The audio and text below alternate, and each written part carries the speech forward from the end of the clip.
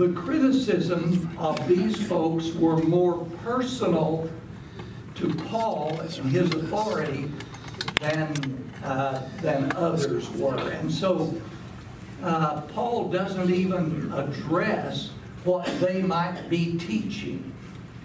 He addresses the fact that they had no authority and standing to be undermining what he had done in the ministry at Corinth.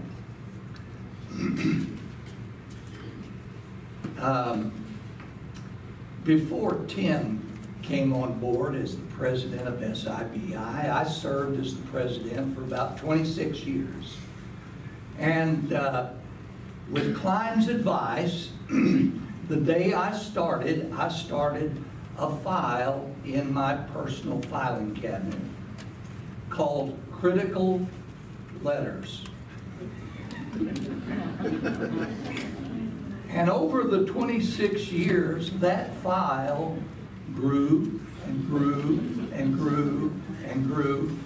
And at some point, when Tim became the president, I handed him a file about that thick, full of critical letters from people. Now, when I would receive a critical letter, and Tim, you need to listen to this. When I would receive a critical letter and folks demanding that I ante up and explain something, I would put that letter away for a little while and think about it and pray about it.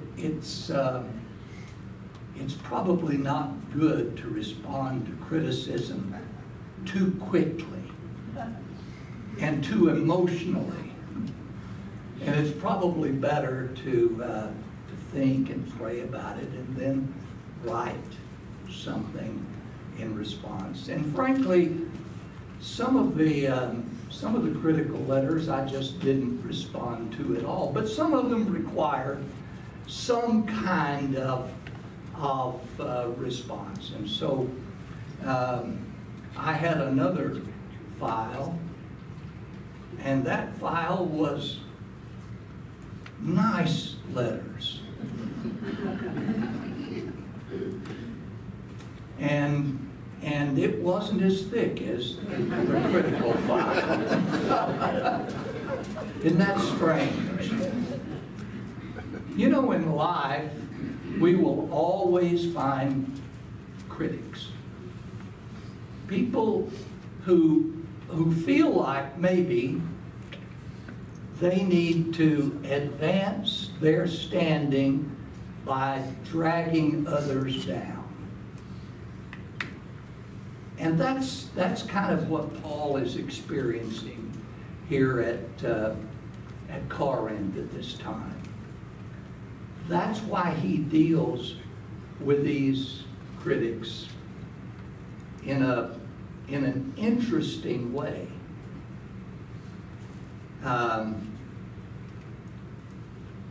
Paul sought the commendation of God in dealing with these critics in 3 ways here in chapter 10.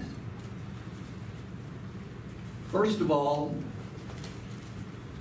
he began to present God-approved spiritual warfare. And he's going to use some of those terms. He's going to go to battle with these critics, but he's going to do it not according to worldly standards, but according to spiritual standards. And he's seeking God's approval in doing this. And he's going to deal with God-approved spiritual authority. Who has real authority? And how do people develop real spiritual authority in life and in dealing with relationships and with others? And And then finally, he will begin to describe a God-approved spiritual ministry. These critics of his said, oh, Paul's ministry is terrible. But our ministry is so much better. And so they began to tear down his ministry at Corinth to build up their own. And so Paul is going to straighten out a lot of these things in these three segments. First of all, he begins to deal with spiritual warfare. He opens chapter 10 with this statement: "Now I, Paul, myself, urge by the meekness and gentleness of Christ, who am meek when face to face with you, but bold towards you when absent." We know immediately in chapter 10 that Paul's whole tone has changed, because all through the book he has been using we. We did this. We did that. We received this from God. We have this apostleship. He deals with the church and we. But the criticism of these critics is very personal. It's personal criticism against Paul. And so Paul responds personally. I, Paul, myself. This is how he's responding to his critics. And here's what he says: I, who am meek when face to face with you, but bold towards you when absent. Little sarcasm here, because that was one of their criticisms of Paul. They would say, oh, yeah, he writes very boldly. He's brave from a distance, but he's a coward in person. That was their criticism of Paul. And so, little sarcastic response here from Paul. He says, I ask that when I am present, I may not be bold with the confidence with which I propose to be courageous against some who regard us as if we walked according to the flesh. For though we walk in flesh, we do not war according to the flesh. For though we walk in the flesh, we do not war. He uses the word war.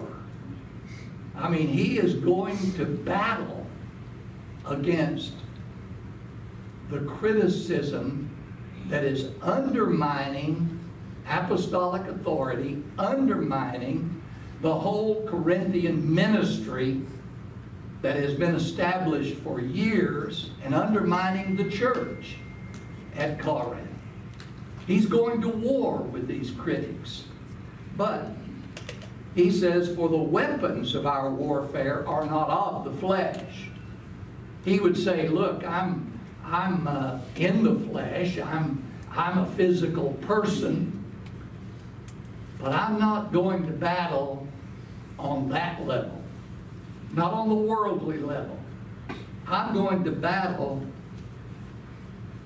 on a spiritual level. The weapons of our warfare are not of the flesh, but divinely powerful for the destruction of fortresses.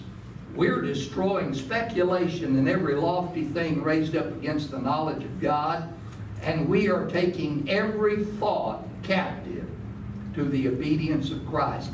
And we're ready to punish all disobedience whenever your obedience is complete. Paul uses so many references in his epistles to spiritual warfare. And he uses these terms in many of his writings. in this very book, in chapter 6 and verse 7, he says, with weapons of righteousness in the right hand and the left. Well, it's kind of interesting that over in Ephesians chapter 6, he would begin in verse 10 by saying, finally be strong in the Lord and in the strength of his might. Put on the full armor of God, that you may be able to stand against the schemes of the devil. For our struggle is not against flesh and blood. Sounds just like what he's saying here in 2 Corinthians, doesn't it? It's on a spiritual level. But it's against the rulers and powers and world forces of darkness, against the spiritual forces of wickedness in heavenly places. Now then he describes the armor of God. And he says, put on the full armor of God. And Paul is picturing the Old Testament view that God is the God of hosts, the God of his army. He's leading his forces against all of the enemies of righteousness. And so Paul says, put on the full armor of God. He didn't say put on your armor. He said put on God's armor. This is the armor of God that he battles with. And this is the armor that Christians need to battle with. Righteousness and truth and the gospel and faith. All of those things are the armor of God. And Paul is saying that Christians need to arm themselves with God's armor. But then he describes two offensive weapons. Two weapons used to defeat the enemy. Now just protect yourself, but defeat these spiritual enemies. He says, take the sword of the Spirit, which is the Word of God, and with all prayer and petition, pray at all times in the Spirit. The two weapons that are used to defeat all these spiritual forces are the Word of God and prayer. So it's no wonder that Paul would say in 2 Corinthians 6, with the weapons of righteousness in the left hand and the right hand, the right hand and the left hand. Two weapons. Well, a lot of words all through Paul's writing. Paul in Romans chapter 7 talks about the fact that there was, he wanted to do right, he wanted to do good, but there was a law at work in me, he says, waging war against the law of my mind. And though I want to do this, I end up doing that. And I guess all of us have struggled with that at times. Maybe Paul is describing his life before he became a Christian, or maybe he's just describing what some of us go through on a daily basis, and that is wanting to do everything just right, and sometimes we fail. But we have still the weapons of the Word of God and prayer, don't we? And then he would say in Romans 13, lay aside the deeds of darkness and put on the armor of light. And fight the good fight of faith, Timothy. What's the battle? The battle surrounds the hearts and the minds and the souls of people. Fight the good fight of the faith. That's Timothy's battle. And put on the full armor of God to stand against the devil. And remember,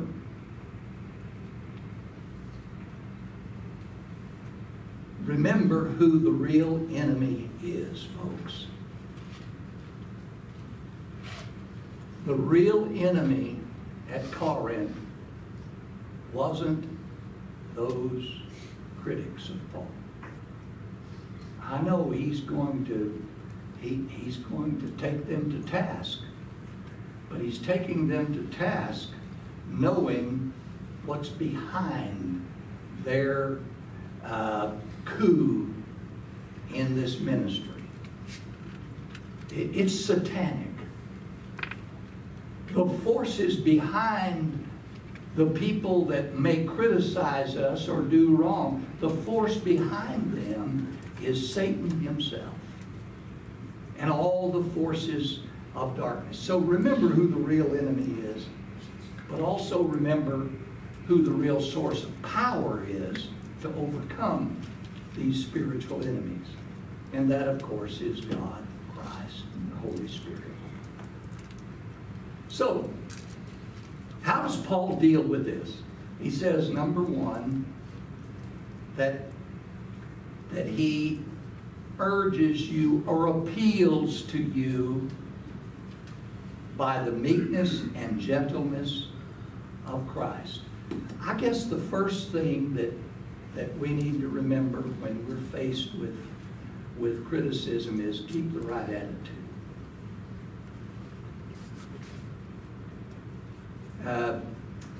Jesus himself said in Matthew chapter 5, it is the meek, the gentle, who will inherit the earth. And he would say in Matthew chapter 11, 28 and 29, come unto me, all you that labor and are heavy laden, and you can find rest, for I am meek and gentle. That's how he deals with us, through meekness and gentleness. So keep the right attitude when you deal with criticism. Paul said, I ask when I'm present, I may not be bold with confidence with which I propose to be courageous against some. Paul said, yeah, I could really be bold when I come, and I hope I don't have to, because I want to be gentle, I want to be meek, and I want to be positive. And Paul will, of course, say that this is not a worldly battle. Oh, these people are approaching it, the critics are approaching it from a worldly standpoint, but the battle will be won or lost on a spiritual level. So Paul is using spiritual weapons rather than worldly weapons to deal with this. And in verse 5, he is destroying the error, the worldly error that obscured the knowledge of God. That's what he's doing. And these people that were so horrible in their criticism of Paul were doing it on a worldly level, and their work of destroying the ministry of Paul and his authority, that it was really destroying the very knowledge of God. Because when Paul established the church there, he established the church based on his preaching of the gospel and of Christ and of the truth. And they were undermining that by undermining the authority and ministry of the Apostle Paul. And then he talks about obedience. We're ready to punish all disobedience whenever your obedience is complete. Be obedient to Christ and expect obedience from others. Now Paul's going to deal with spiritual authority. They were really critical of his authority. They would say he's not really an apostle, but we are the apostles. And they came with letters of commendation, letters of recommendation from the people that really matter. And Paul would say, you're my letter. Remember 2 Corinthians chapter 3? You're my letter of recommendation. I mean, I started this thing with you folks. And I preached the gospel to you, and you're Christians because I came here. So you're my letter of recommendation. Well, how do you develop real spiritual authority, and how does Paul defend himself against the accusation that he had no authority at all?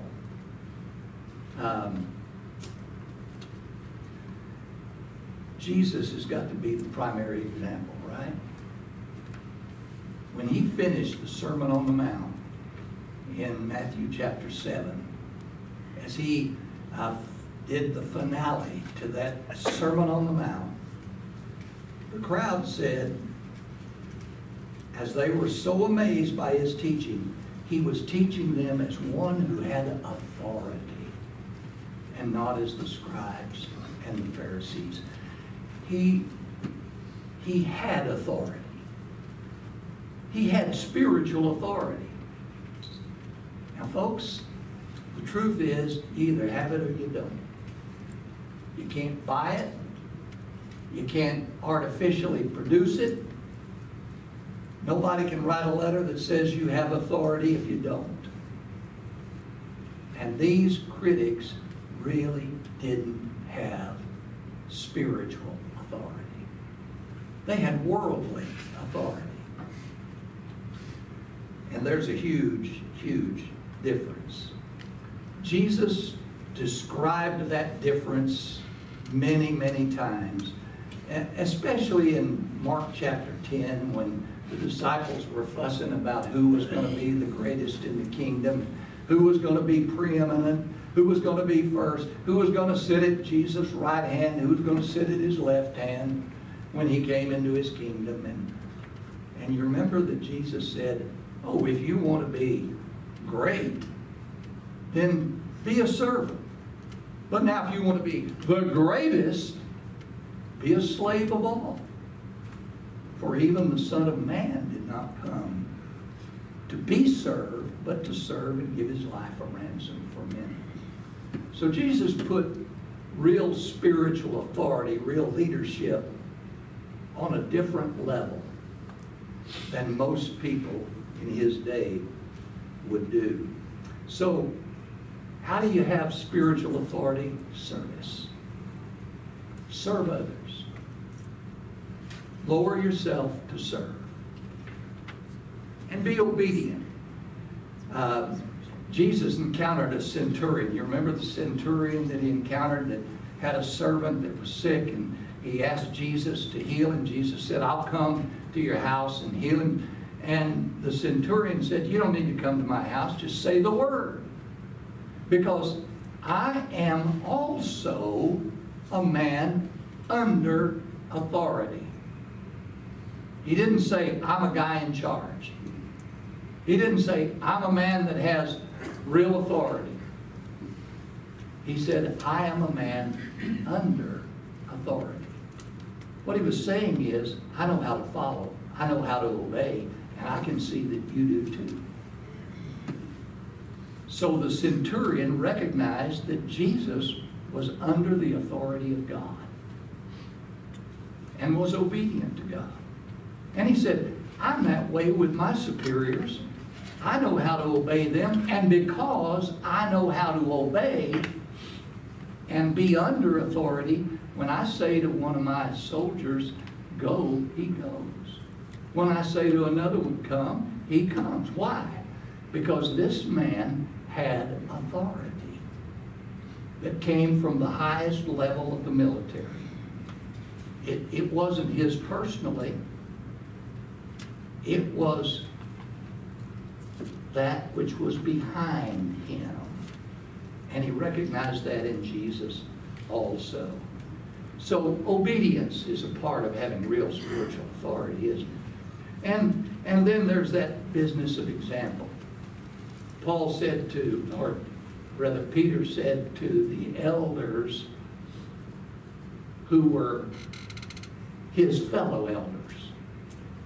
He said to those elders, shepherd the flock among you, not lording over those entrusted to you, but being an example.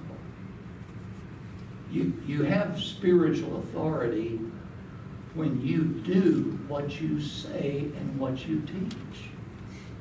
Example. And then there's that business of Philippians chapter 2 and verse 5, where Paul is talking about the unity of the church and how to deal with one another in the body of Christ. And I just heard from Bill Tracy that in the fall, when we have a new round of classes, our new study is going to be the one another passages in Scripture. How we deal with one another is very important to God. And Jesus was a great example of that. So in dealing with unity and how to treat each other, Paul says in verse 5,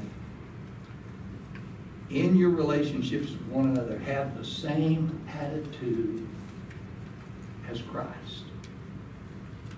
Have the same attitude as Christ, who, though he was in heaven, emptied himself and became a servant, in the form of a servant, even submitting himself to the cross. Selfless humility. He didn't hang on to his position. Rather, he lowered himself and humbled himself in order to serve others. So how did Paul identify spiritual authority here?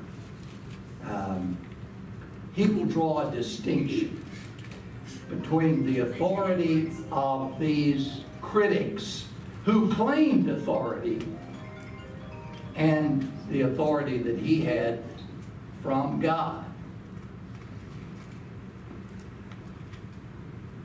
This is kind of an interesting statement. Paul used his authority to build up the church. His critics used the church to build up their authority. What a difference. He would say in 1 Corinthians 8:1, knowledge puffs up, but love builds up. These guys were puffed up, but they weren't building themselves up in the Lord's eyes, and they weren't building others up. They were just tearing Paul down in order to look like they were being elevated. So Paul would say in verse 7, you're looking at things as if they are outwardly.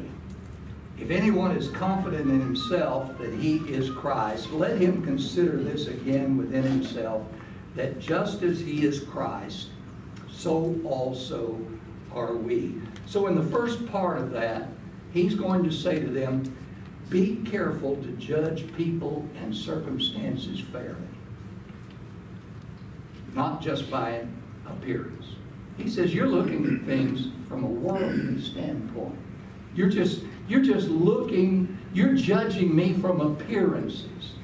Oh, they claim that he was not good looking and he didn't talk real good. And his bodily presence was weak. He said, you're judging by appearances, not by the real values.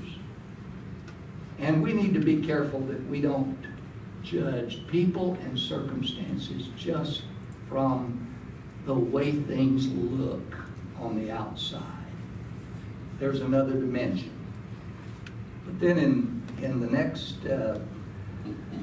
part of that very verse, it says, if anyone is confident in himself that he is Christ, let him consider this again within himself, that just as he is Christ, so also are we. They were not very magnanimous and generous with their view of Paul, were they?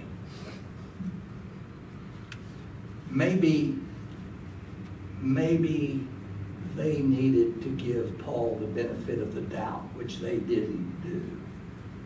And it's always interesting that sometimes we look at something and then jump to a conclusion that may not be the right conclusion regarding a person. So give others the benefit of the doubt regarding their relationship to Christ.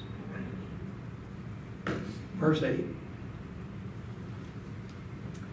He says, "For even if I should boast somewhat further about our authority, which the Lord gave for building you up, not for destroying you, I shall not be put to shame."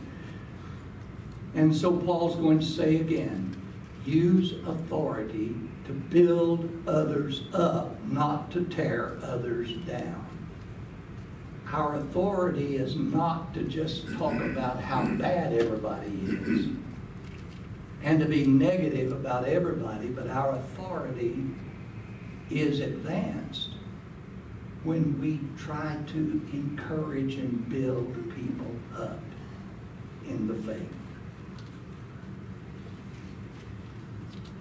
And maybe in your authority, don't try to put people on a guilt trip constantly and cause them to be constantly in fear of you or what you're going to do or say. Paul says in verse 9, "For I do not wish to seem as if I would terrify you with my letters. For they say his letters are weighty and strong, but his personal appearance is unimpressive, and his speech is contemptible." Paul wasn't just trying to scare people. He was trying to help people get right with God.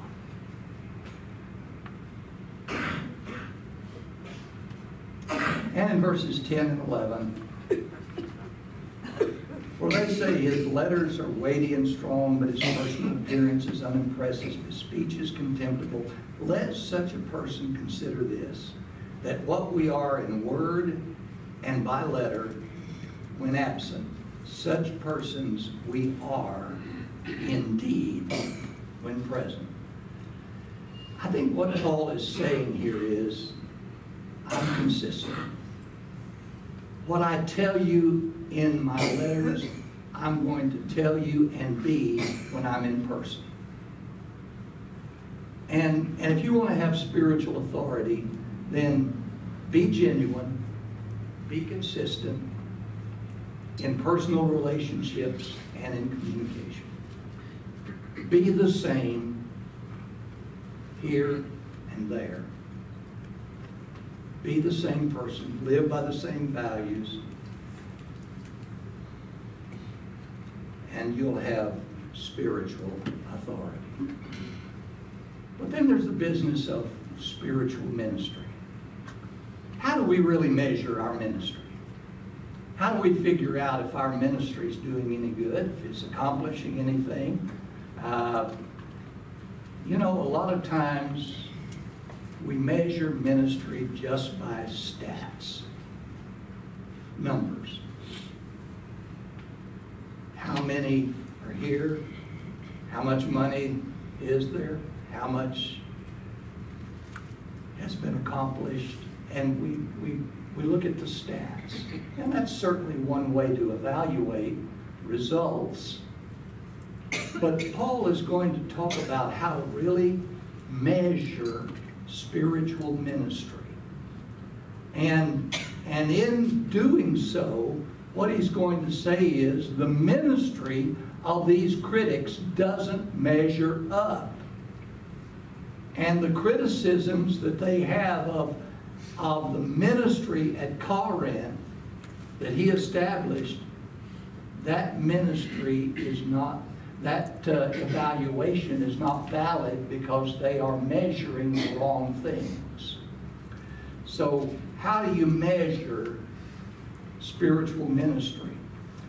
Turn to Ephesians chapter 4. In Ephesians chapter 4, Paul describes spiritual ministry and what it's all about and the people that are involved in that. In verse 11, he says he gave some as apostles, prophets, and some as evangelists, and some as pastors and teachers for the equipping of the saints for the work of service to the building up of the body of Christ, until we all attain to the unity of the faith, the knowledge of the Son of God, and to a mature man, to the measure of the stature that belongs to the fullness of Christ. How do you really measure a ministry? He says you measure it by how well you have equipped people to grow into the very image of Christ. Wow. What a challenge that is. And how do you measure that? Well, that's our challenge. And that was the challenge all through Paul's life and ministry, and Peter and all the other apostles. The challenge was, what is our ministry really all about?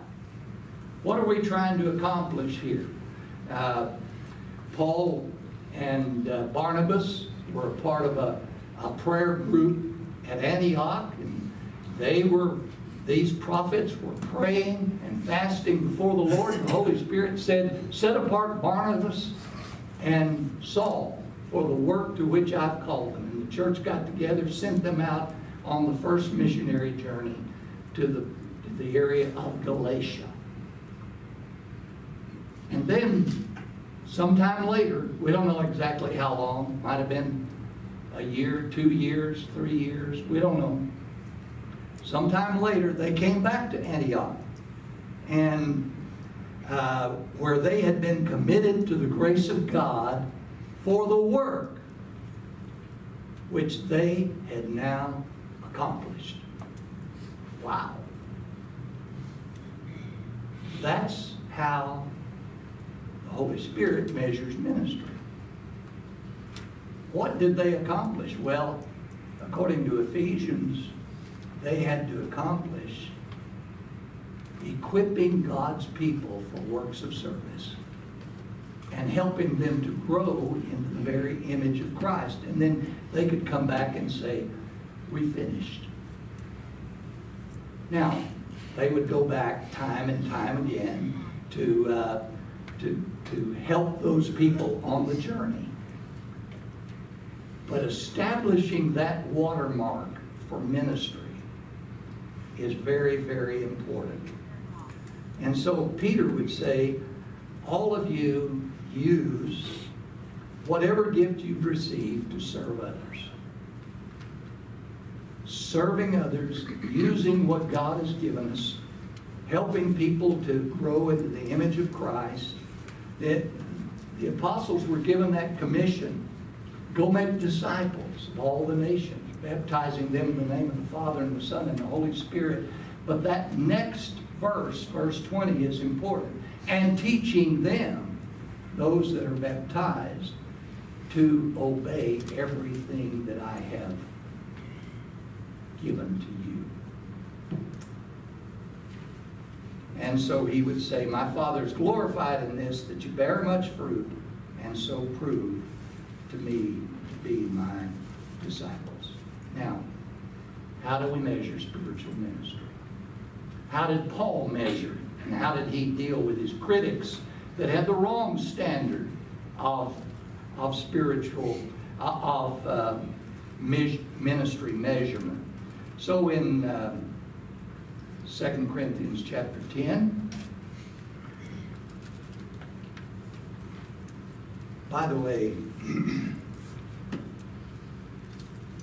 in order to really evaluate our ministry, we have to ask the right questions. Because if we ask and answer the wrong questions, we really don't evaluate our ministry properly. And Paul's critics were asking all the wrong questions and making all the wrong accusations based on those faulty understandings. So, I got this little quote from Lauren, who wrote a commentary on 2 Corinthians. Christ's disciples have accomplished more by love than by hate, more by faith than by flesh, more by prayer than propaganda. Maybe that's a good beginning, as Paul talked about the yardstick used to measure ministry and spiritual ministry. In verse 12, he says, "For we're not bold to class or compare ourselves with some of those who commend themselves, but when they measure themselves by themselves and compare themselves with themselves, they're without understanding." They were using the wrong yardstick. They were using their own preconceived notions about what's real ministry and what's not real ministry, and they came up with all the wrong conclusions. So the question mark is, am I using the right yardstick? Am I using God's ministry yardstick to evaluate my ministry, or am I using my own biased opinion, maybe based on all the wrong criteria? Verse 13, "But we will not boast beyond our measure, but within the measure of the sphere which God apportioned to us as a measure, to reach even as far as you." Paul was saying, it was God that gave me this. He gave me this ministry. He gave me this opportunity. And I came to Corinth because of the opportunity that God gave me and the gifts He gave me. Now, the question for us is, as we try to evaluate our ministry, am I using God's gifts and opportunities as He wants me to? And am I where He wants me to be? That's a question that our students constantly ask as they get toward the senior year and the last term and the last semester of their studies. Where am I going to go? What am I going to do? Who's going to partner with me in this ministry? They're constantly struggling with that question. And the answer is they have to use the gifts and opportunities that God gives them to be where He wants them to be. And if they're using the right gifts and the right opportunities, they're going to end up where God wants them. But that's a struggle that many of us have. Verse 14, "For we're not overextending ourselves as if we did not reach to you, for we were the first to come even as far as you in the gospel of Christ." The critics were saying, "Oh, now Paul doesn't care anything about you anymore. He told you he was going to come and he didn't come when he said he was going to come. And so he really doesn't care anything about you anymore." And Paul is going to say, "No, I'm going to help you finish." So how do you evaluate your ministry? Am I staying focused to finish well the ministry God has given me? Paul was in there battling spiritually for these Corinthians. And he was going to stay there, and he was going to come to them again and again. He'll come to them. He'll write at least 4 letters to them. He'll come to them at least 3 or 4 times and visit them and try to straighten out problems. He is committed to finish what he started. Sometimes we are just kind of flash in the pan, a spurt here and a spurt there. Yeah, we'll do this, and then we'll go over here and we'll do something else. No, maybe we need to stay and finish what we started. That's a principle that Paul observed. Am I developing and growing my ministry instead of just taking credit for others' ministries? And verse 14 and 15 are, we're not boasting beyond our measure, that is, in others' laborers, but with the hope that as your faith grows, we shall be within our sphere enlarged even more by you, so as to preach the gospel even to the regions beyond you, and not to boast in what has been accomplished in the sphere of another. Am I developing and growing my ministry instead of just taking credit for others? Paul had grown the ministry and developed the ministry in Corinth. These guys were interlopers. They came in later and began to tear down the ministry of Paul. And we've seen that in mission fields all over the world.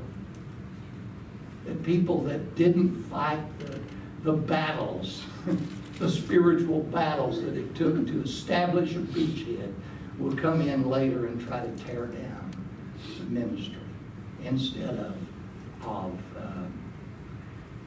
going and developing a ministry someplace else. So Paul is saying, as he would say to the Roman church, I'm going to come by you, Romans 15, and I'm going to ask you to send me to Spain, where the church had not yet been planted. He was always looking to the regions beyond, but he wanted the people that were a part of his ministry to be involved in that ministry, of reaching and extending the ministry even to others. And the bottom line is, am I always giving glory to God for everything accomplished in my ministry instead of taking credit for myself? But he who boasts, let him boast in the Lord. So comparing all of these things, we've got one more thing. Have we got time for this? What time? We're all right? Okay. Here's some lessons to take home, and maybe you've got some ideas you want to share at this point too. It seems to me that we're learning in chapter 10 that Christianity is very practical.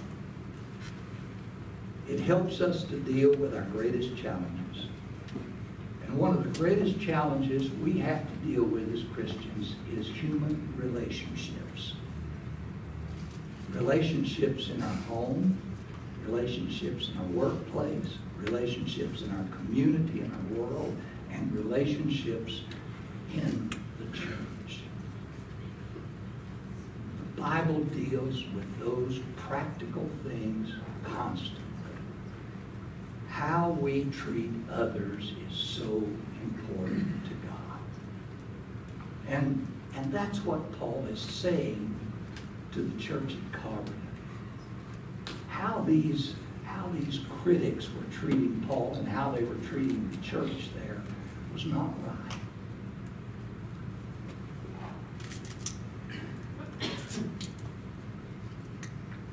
Have you experienced any of those challenges? Getting along with others, dealing with human relationships in family, church.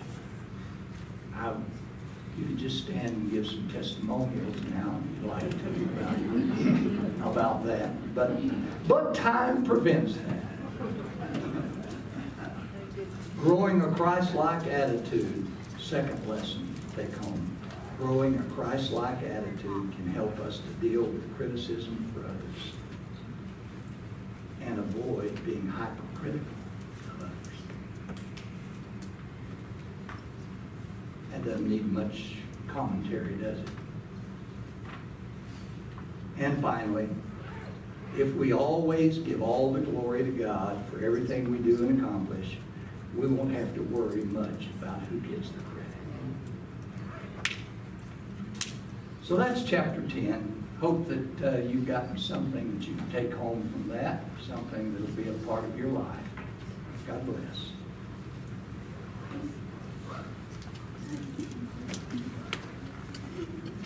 We'll just leave that up there for a while. Let you look at it.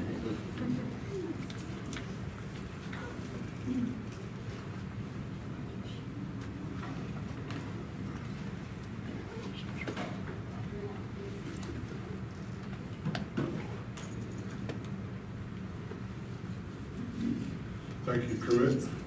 One more time. We appreciate your lesson. And your other 2 or 3 minutes you took worked out about right, because it took almost that long to get on this list passed around. We have several on our prayer list today, so we'll go through those. Linda Ashley is having hip surgery. You remember Floyd Warrior. Belinda Horton lost her sister. And Ben Walton and new family have moved to Nebraska. Remember all the elders, preachers, teachers, missions, and the new elders. And praise God for all things. Mildred Eckstein, Viola's sister, is in covenant. Betty Waddell's not doing well. The Bosch is in Egypt, Charleston's in Scotland. And Bruce and Vicky Arps and the death of their daughter, Jamie.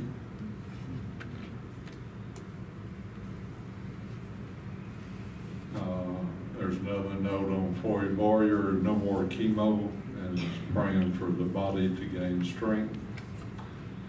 Tanya Combest, Eric Holmes, who's Judy Holmes' son, he had a liver transplant last fall. You remember Kevin Haynes is grief as he's leaving for Israel this week. Brenda Hall is having a 3rd eye surgery on the same eye. And some of you may know Andy Anderson that attended Broadway, and he passed away last night from brain cancer. He lasted about 1.5 years from the time they discovered it. So, and then on a good note, Clayton is having an 80th birthday on the 23rd. So we need to congratulate him. Okay, well, let's go to our Father in prayer. Gracious Heavenly Father, we approach your throne and asking your help and comfort and strengthen the individuals that have been mentioned. And we know that a lot of people are in pain and having bad health, and we just ask your blessings on them and help them to endure what they are going through. And we most of all appreciate the efforts that you do for us, and as you always provide for us in every way, and we're just so thankful for that. Just continue to go with us through this day and this week, and just help us to always give you all the glory and for everything that we have. It's in His name we ask. Amen.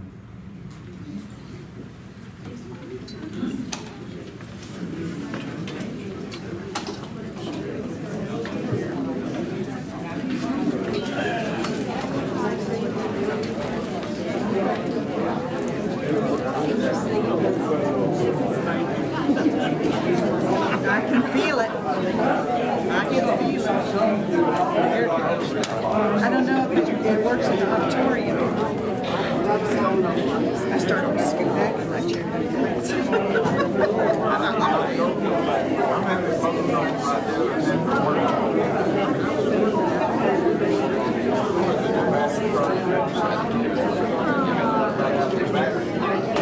No, in fact, my leg is hurting too.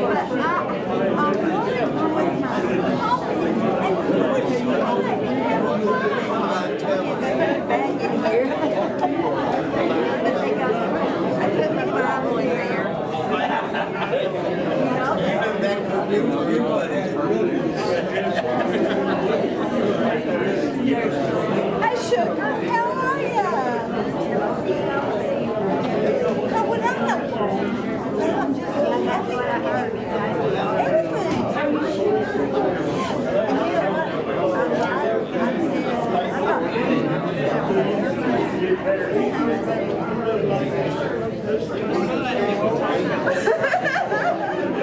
knew I would.